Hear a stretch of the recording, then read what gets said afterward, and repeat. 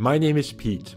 I've been working with Fujifilm cameras ever since the original X-Pro 1 was released over 10 years ago. In 2016 I got a chance to work with a pre-production GFX 50S in India, and I fell head over heels in love with Fujifilm's medium format camera system. The image quality, the resolution, the ease of handling, it was all there in a strikingly compact and lightweight body given its performance. A couple of years later I took the 50R to Ethiopia, and even later I took the GFX 100 and 100S to Papua New Guinea, Thailand and Cambodia. When Fujifilm Belgium suggested I could try the new GFX 100 Mark II for a couple of days, I didn't have to think twice. So, for this project, I traded my trusted aging character faces for modern architecture. I swapped my typical fast shutter speeds for much longer ones, and I took the camera and a couple of lenses to the Dutch city of Rotterdam.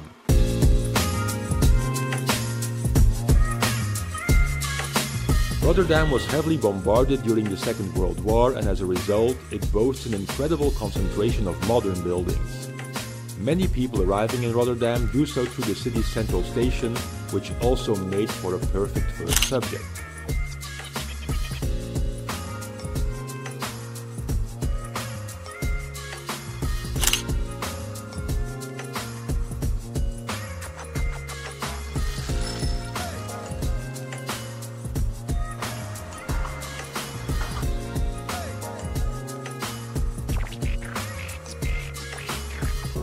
One of my favorite lenses for environmental portraiture is the GF20-35, and I was happy to see that this lens is also a dream for shooting architecture.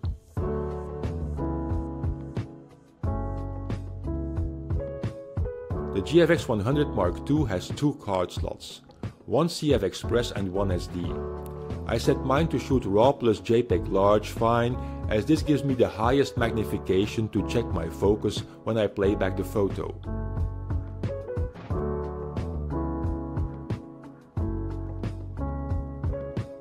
From the central station, it's a short metro ride to the famous cube houses. Shooting here reminded me about my favorite accessory in the GFX lineup, the EVF tilt adapter.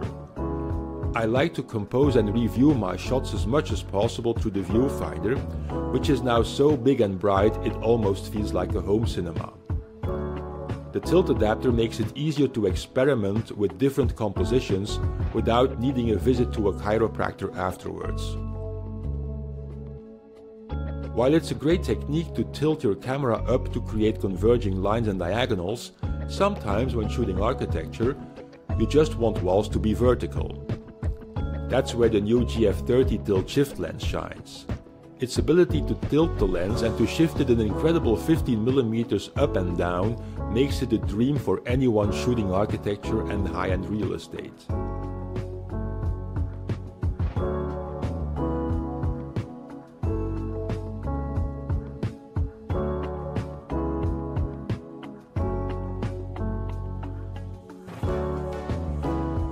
No visit to Rotterdam is complete without shooting the iconic Erasmus Bridge.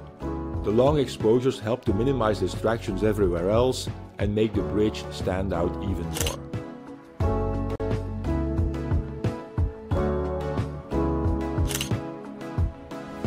Shooting long exposures like this really gives you a chance to appreciate the small improvements that Fujifilm added to this sixth model in the GFX lineup.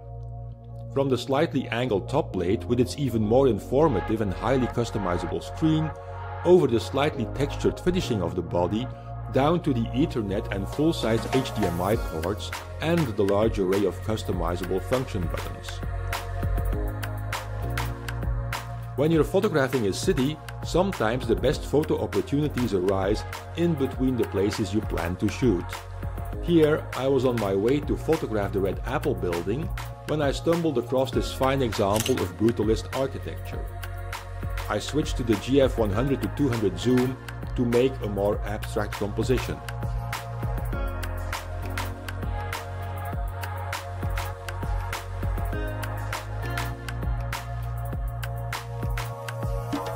I also love how I can set the GFX 100 Mark II up to shoot in 16-bit.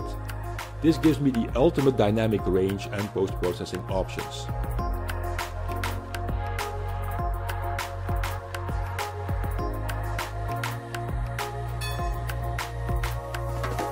After shooting no people at all for an entire day, I was tempted to try out the new GF55 1.7 on an actual person, so I could not resist making a couple of images of videographer Matthias.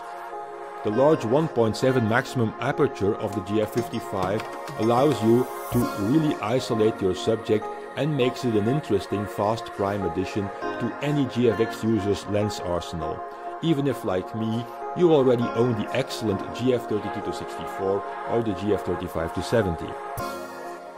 After 2 intense days of walking and photographing, I came to the conclusion that Rotterdam is a great destination for a photographic city trip and that the GFX 100 Mark II is an equally fantastic camera to accompany you on any photographic journey.